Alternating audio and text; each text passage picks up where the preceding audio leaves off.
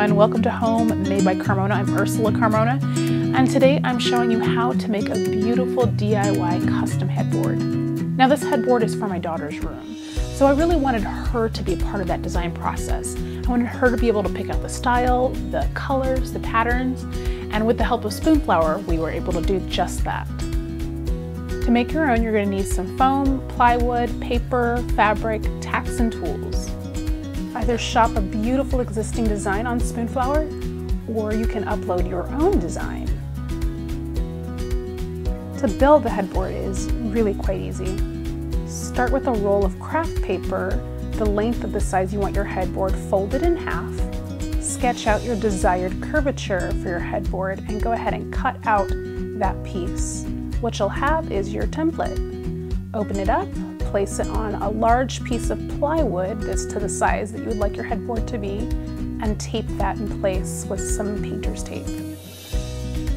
Next, you're going to just go ahead and trace that design onto your plywood. Use a jigsaw to cut out the design. Now you might have to start at one end and bring it back around to a different end in order to get nice clean cuts. And then just go ahead and sand any rough edges. Legs are optional, but if you want some to help raise your headboard even higher, you'll just simply screw two 2x4s equal distance from the edges and place one 2x4 across the center just as a support.